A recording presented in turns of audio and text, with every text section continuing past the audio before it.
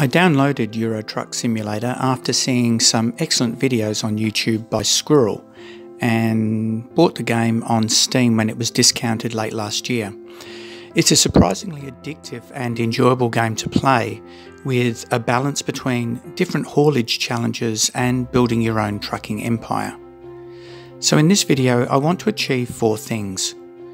Configure Euro Truck Simulator 2 for DX11, mods and VR, how to download and install 3 essential mods, how to set up Open SimWheel force feedback, and how to install the plugins and configure Simfeedback to control the SFX100 platform. So let's go to the first one, configuring Euro Truck Simulator 2.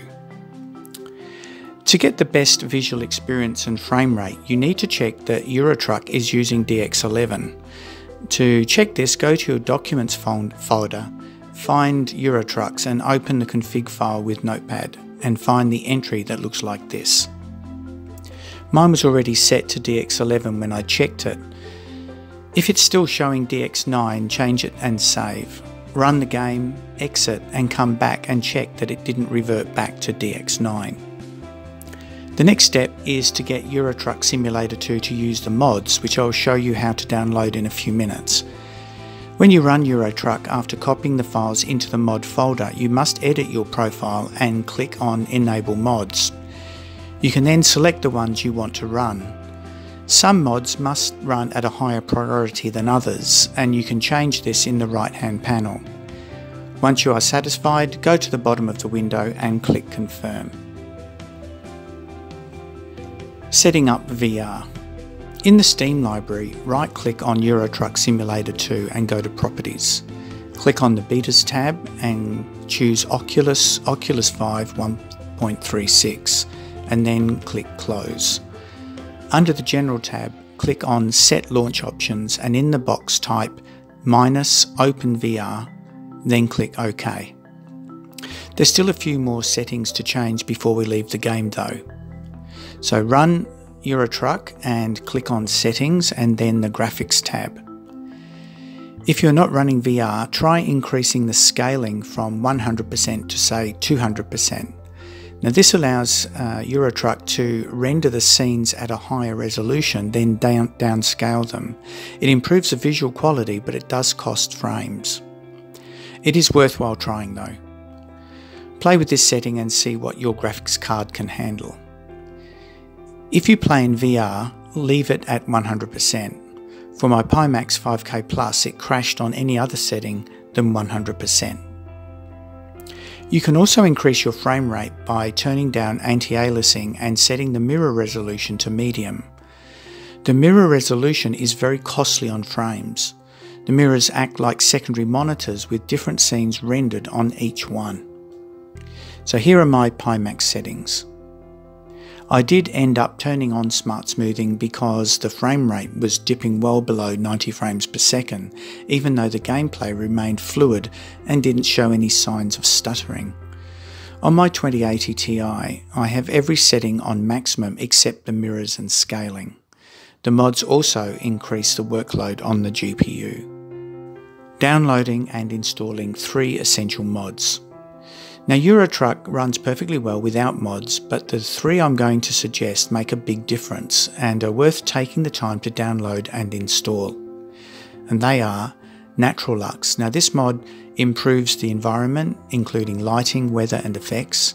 ProjectNG, which improves the textures such as trees and roads.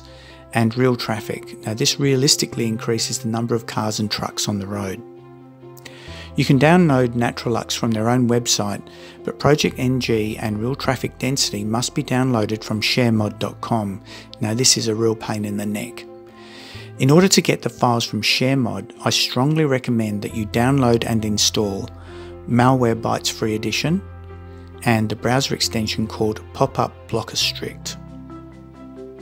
Without these, you're going to find downloading the mods difficult because of spyware. At least that's what I found. I also had trouble with downloads not fully completing when downloading from the Naturalux website, so I used Free Download Manager and that helped a bit. It's also frustrating that the Naturalux website doesn't allow resuming downloads if it doesn't finish. You have to start again. So let's see how you can get the mods from Naturalux. You'll need to create 2 registrations, one for Naturalux and one for the site that handles the licensing called Tregion.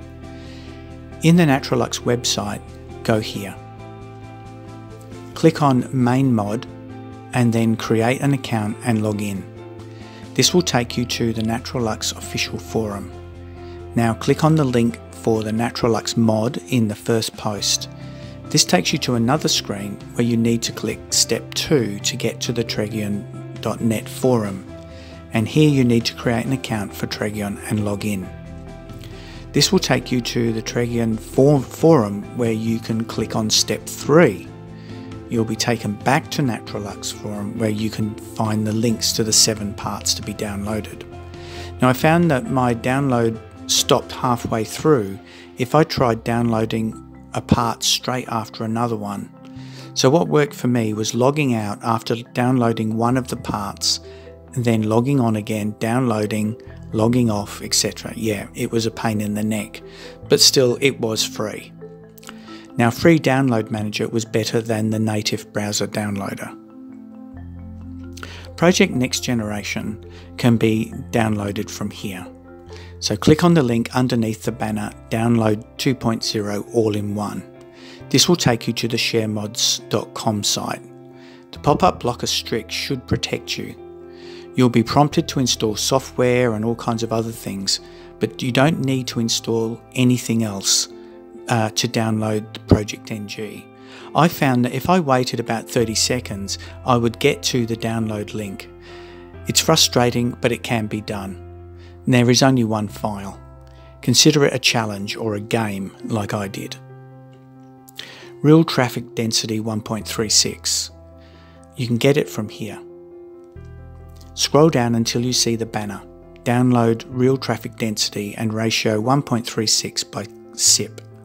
This is the sharemods.com site again, so good luck. Once the mods are downloaded, extract the .scs files by unzipping them and moving them into the Documents Euro Truck Simulator 2 mod folder. With the mods installed, let's set up Open Sim Wheel Force Feedback. Make sure you can see your wheel in the joystick control panel. Go to the control section of Euro Truck and tick Force Feedback. Initially set the sliders like this. You can go back and change them later to get the feel that you like. Now here are my settings in SimuCube. Finally, let's set up Simfeedback and the SFX100 motion platform. Get the SCS Eurotruck SDK telemetry plugin from here. You'll need the release version 1.9. Now later versions don't work. Unzip and get the SCS telemetry.dll from the Win64 folder. Create a folder named Plugins in Steam, like this. Copy the DLL to the Plugins folder, so it should look like this. When you start the game from now on, it will remind you that the software development kit is installed. Simply acknowledge it and move on. With the game configured to expose the dynamic values via the SDK, we need to get a client to read them for Simfeedback. Get the Simfeedback telemetry provider from GitHub, kindly provided by Dakujo. Download the file like this and unzip it in the root folder of your Simfeedback folder, and it will put the files into the correct folders. Now your rig should move, probably not very realistically. I found that for pitch, for example, I had to put the smoothing at maximum and increase the intensity.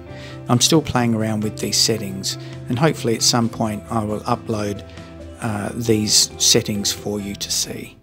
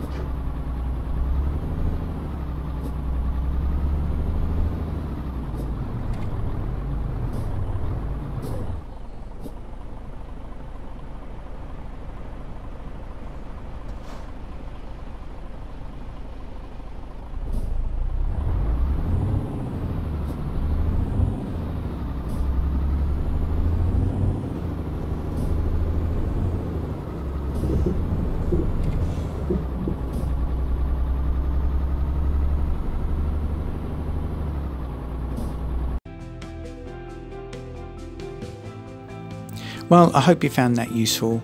Bye for now.